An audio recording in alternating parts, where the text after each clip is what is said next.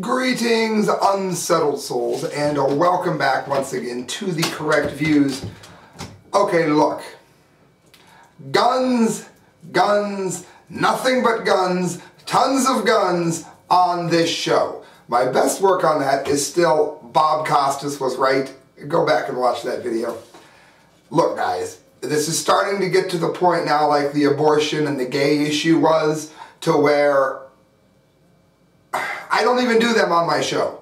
No gay people should not be allowed to get married. They should have equal benefits, but you cannot force a church to embrace something into its religion that it does not wish to do, which is what the word marriage does. Personally, I don't care what two men do. Don't try to go ahead and tell me that every church has to listen to it. Abortion is a state issue. That's it. That's why you don't see it on my show. However, this is big, and the Second Amendment matters. So we're going to do an entire show on guns, and then probably we're going to take a break from guns next show. How about that? We do what we need to do, and this is important. We will render you obsolete. Anonymous attacks Westboro Baptist Church over plans to picket Sandy Hook funerals. I wasn't going to start off the gun show with this article, but Christelle wanted me to do it. There was some buzz on Facebook of people wanting me to do it. Okay, let's do it. It's a very good story. Anonymous is a collective of, there's not a leader of Anonymous. There's no king, there's no president, there's no CEO. So sometimes they do things that you don't support. By and large, most of what Anonymous has done, I've found that I've supported. Whether or not they're, a front for the government, who knows?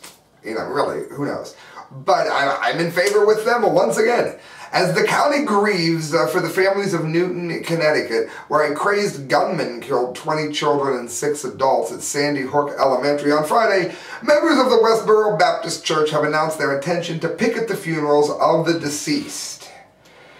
This is a tweet that Shirley Phelps Roper came up with. Westboro will picket Sandy Hook Elementary School to sing praise to God for the glory of his work in executing judgment. It's the wrath for fag marriage. Do you understand that this is the kind of thing that gives Christianity a really bad name? And I am a Christian. They were sacrificing children in Sodom and Gomorrah. They tried to rape an angel in Sodom and Gomorrah. It was not only homosexuals, more than any other sin, that brought it all down. Do get that through your head, people. The woman whose profile picture features reading, "Thank God for dead soldiers" and "Soldiers die for fag marriage." She's so poetic. Must have never read Psalms. Writes multiple times shortly thereafter that God sent the shooter to punish Americans for various sins. I think she's crazy, and I think maybe God sent Anonymous to punish their sins. Anonymous has had enough. They really have. According to MSN Now, the Hackers Anonymous released the private information of Westboro Baptist members online, including phone numbers, professions, birthdays, known relationships, home and email addresses, and they say, and I quote, "Since your one-dimensional thought protocol will conform not to any modern logic, we will not debate, argue, or attempt to reason with you. Instead, we have unanimously deemed your organization to be harmful to the population of the United States of America, and have therefore decided to execute an agenda of action which will progressively dismantle your institution of deceitful pretext and extreme bias, and cease when your zealotry runs dry." You know what makes me even happier about that is that they didn't go ahead and blame all Christians as being nutcases. They know who the nutcases are. It mentions in the video that many of the people affiliated with Anonymous are not anti-Christian or evil in and of themselves. More gun news. Kurt, Nemo, Infowars.com, piece of garbage. Feinstien, same thing. Feinstien vows to introduce assault weapons ban bill. California State Democrat Dianne Scumbag Feinstein, a renowned and notorious gun grabber and enemy of the Second Amendment, targeted America's gun culture in the wake of a deadly rampage in Connecticut. We all know, I'm not going to finish. I hope and trust that the next session of Congress there will be sustained and thoughtful debate about America's gun culture and our responsibility to prevent more loss of life. So of course to these people, it saves lives to not arm people against criminals, but just let the criminals have the guns, because there's no way to stop criminals from having guns. Feinstien has exploited the shootings, it says, in the past as part of her ongoing effort to attack the Second Amendment. She wants to bring forth legislation on the back of a tragedy simply for the fact that there was no other time to do it. And I know I've heard about the Sandy Hook thing in Batman. I need more proof. But for those of you that don't know, Sandy Hook is a name that is written in the beginning of the Batman movie. Of course, the Batman movie where the other idiot shot people. Was it some kind of a trigger through MK Ultra, something like that? Those of you that have seen The Manchurian Candidate, the original one, will know what I mean. I don't know. But I do know that whether or not, and I stopped short of saying that it was, whether or not it was MK Ultra or whether it was simply a disaster, just like Rahm Emanuel, she's exploiting it, trying to take the rights away from you and I. The point is this: guns save lives. And I will be getting to more on that in just a moment. This is from the American Dream. Listen to this quote. I just love this. Chicago has some of the strictest gun laws in the entire nation. So they are perfectly safe and everyone walks down the street comfortably. That's not what it says. Chicago has some of the strictest gun laws in the entire nation. The intent was to greatly reduce gun crime in the city. But instead, Chicago is now being called, quote, the deadliest global city, and murder rate is about 25% higher than last year. That, Miss Feinstien, is what happens when you take guns off of law-abiding citizens. Correct views, that's what you're listening to. I am Sam I.B., and it is brought to you from the Arcadia Grill, located in downtown Canton. When you do your shopping, do it locally. Check out the Buzz Bin. Check out some of the really cool shops downtown. Buzz Bin is somebody that supports my band, Passing Time, and we support them. While you're down there, check out the Arcadia Grill, because their food is absolutely delicious, wonderful. They have an entire wall of not only delicious, but very well displayed alcohol. They have the best Italian bread I think I've ever had. Go to the Arcadia Grill. This is from KGW.com. Clackamas mall shooter weapon. Clackamas mall shooter faced man with a concealed weapon. Remember I was telling you that an armed society is a polite society, and that the more guns you have, the safer you are. Let's not lose track of the fact that the murder rate in this country is down in every single state that has allowed concealed carry. That is fact. Listen to this. Portland, Nick Milley is emotionally drained, and the 22-year-old was at Clackamas Town Center with a friend and her baby when a masked man opened fire. I heard 3 shots and turned and looked at Casey and said, "Are you serious?" he said.